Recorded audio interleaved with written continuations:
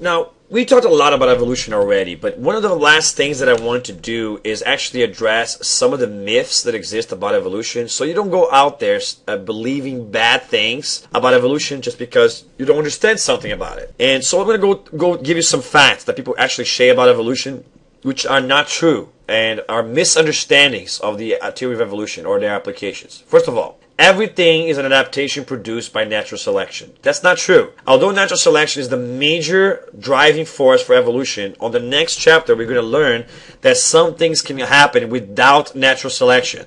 And that natural selection is not the only way to create variation and changes within populations and therefore evolution.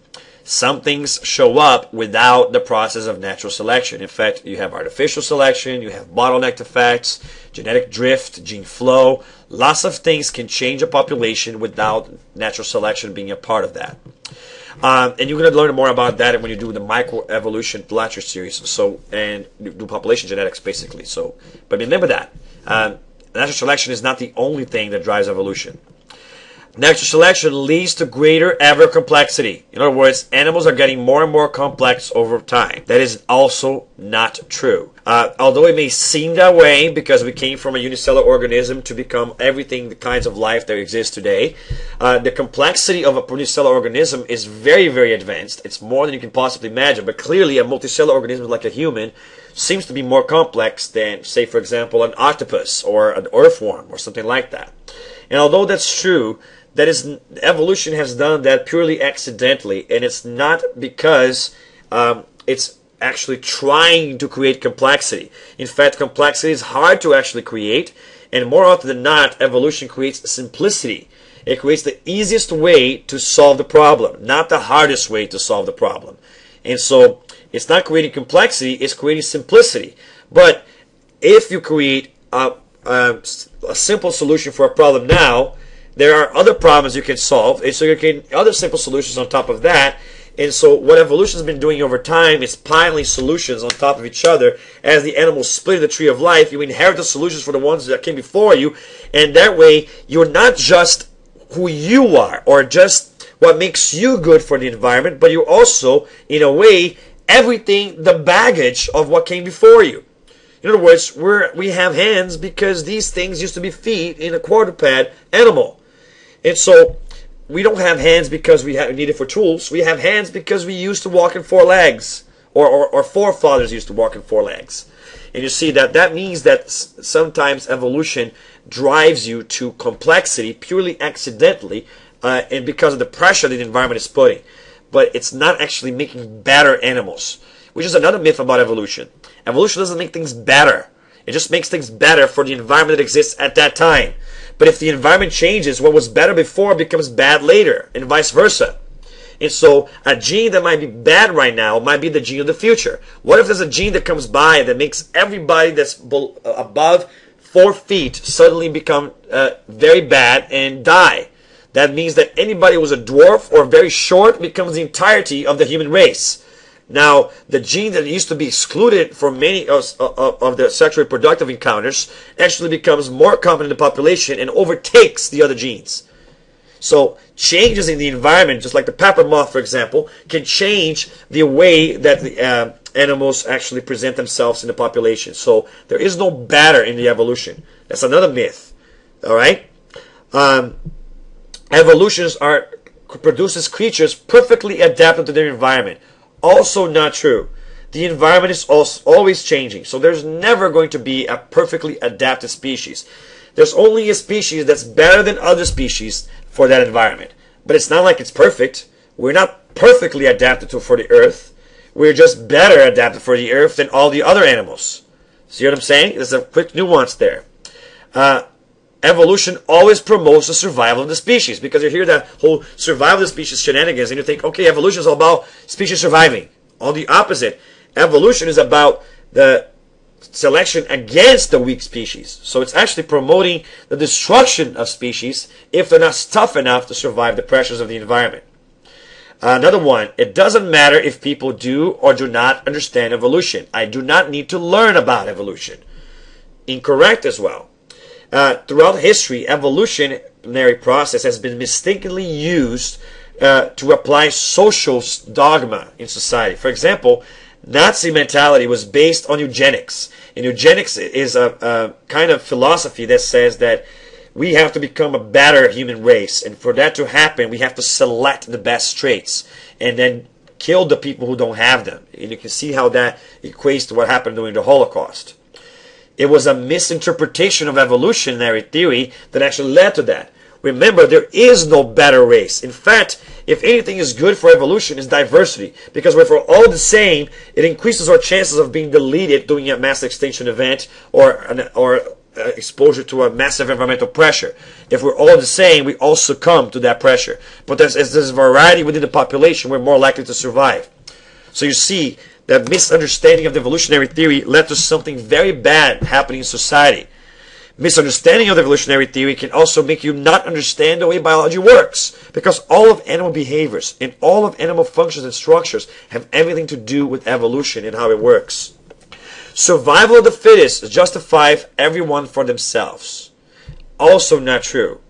The life is full of examples of what we call altruism, where animals actually work together to increase the chances of their survival. And even animals of different species working in symbiotic relationships or mutualistic relationships or commensalism or even parasitism, where animals work in close-knit relationships. We even call it coevolution, when two species must have evolved together because they have very strongly knit relationships, like, for example, bees and some flowers. And so evolution is not about everyone for themselves. On the contrary, more often than not, grouping actually leads to greater chances of survival. Evolution is limitlessly creative. That makes you think that somehow variety is being created because evolution itself is creative. Not true. In fact, evolution reuses the same concept over and over again. In fact, because there seems to be better ways to do something. Think about it. Why don't we have wheels to walk? Right? Why don't we have wheels are much more efficient, you would think, to actually go over distances than legs would be. But the problem is that the architecture of wheels is hard to do with life. And all our forefathers did not have wheels. So we have legs. That's why wheels did not evolve. But notice how wings evolve for every creature that likes to fly instead of jet propulsion. So it's not like evolution is creating this new, it's using the same themes over and over again. So I wouldn't say it's creative, it's actually using the easiest way to solve the problems, because life tends to go to parsimoniously. Evolution cannot explain traits such as homosexuality, or traits which actually make no sense. Think about it. Homosexuality theoretically makes you less likely to survive, right? Because you're going to have less children, because you do not engage in sexual encounters with a member of the species that can actually produce a baby with. Which means that gene should be deleted from the population over a long period of time. And it shouldn't exist. When we do microevolution and population genetics, you will see that traits like that can still be preserved in the population. First of all, nothing says that someone who's homosexual can have a child. First of all. Alright, so that gene can be passed on for the next generation. And it happens all the time. Alright, society is full of examples. Second of all, if it's a recessive trait, you can pass it on without it showing on the heterozygous look. So you see what I'm saying? You can't get rid of that gene because it's going to be in the heterozygous. And we'll talk more about that in population genetics. Creationism provides a more coherent alternative to evolution. That is not true also. Because if you think about it, how do you explain every evidence that we discussed in the evidence video without using the theory of evolution? You can't explain life on Earth being created. For example, lions were not created in the sense of, like, you know, let there be a lion and then there was a lion, because lions were not there when the Earth started. Lions developed from prior cats. So the moment you say, you know, lions were made at the creation event, you automatically contradicting the fossil evidence and all the other evidence that exists. Now, if you want to say something like, you know, some sort of intelligent design, organize the method for the line, that is a little more acceptable. But it's still just a plug, a patch to not accept evolution as a better explanation. And in fact, I'm not saying that life was not created, because that's the origin of life, that's a different lecture. But I am saying that the life that you see today was not created 6,000 years ago, because life has changed from 6,000 years ago. And in fact, it wasn't 6,000 years ago that life started. It's more like 4 billion years ago. All right?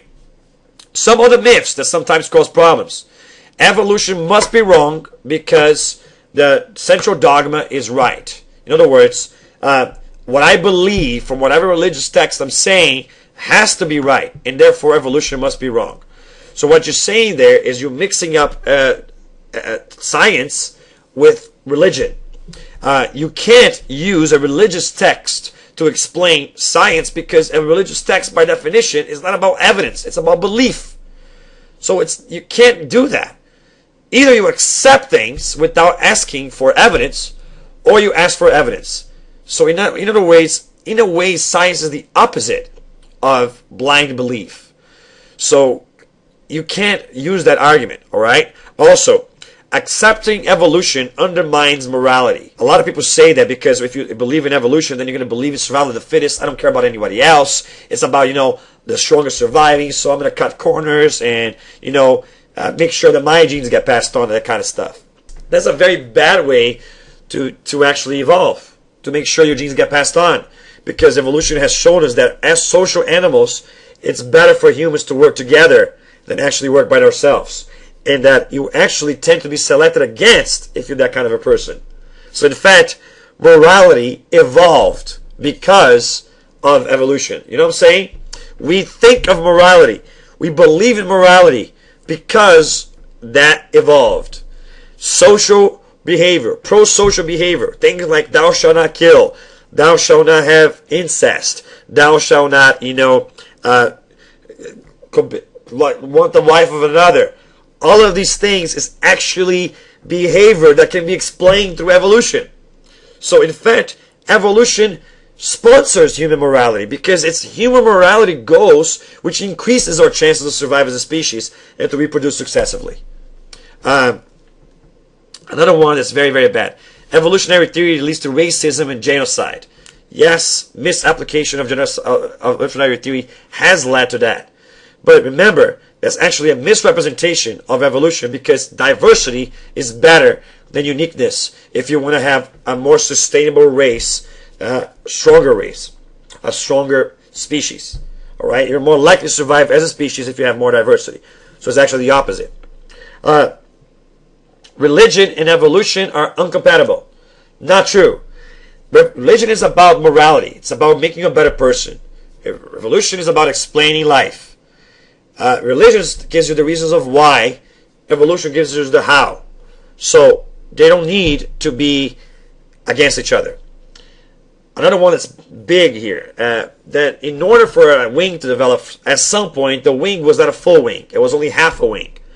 And that means that, for example, that doesn't make sense, because how can half a wing be advantageous? You only get the advantage of a wing once you have a full wing. So, right? Wrong. Partial wings may have provided, back in the day, a small advantage to that animal. Otherwise, the full wing would not have evolved from the partial speciation process. That is a misconception, a big misconception. Things don't make big leaps like that. That means that the small leaps did provide an advantage for the animal. And we'll talk more about that when we do speciation.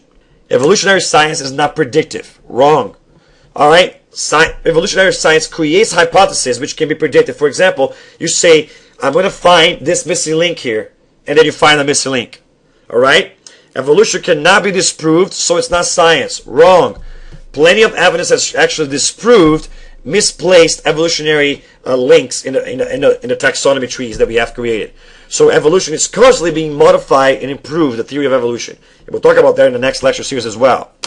There's also a big misconception that there are no transition fossils. To the contrary, museums are filled with intermediate species which show the progress of the evolutionary progress. Carbon dating is not accurate, and therefore the age of the Earth cannot be determined. Carbon dating is only one of the methods used to date the Earth. There's a lot of other ways, including geological strata measurement, index fossils, radiocarbon dating, yes, but you also have uranium dating. And there's a lot of other evidence that comes from other sources, tree rings, climatological evidence, ice cores, Ocean core sediments, a lot of evidence that has nothing to do with carbon dating.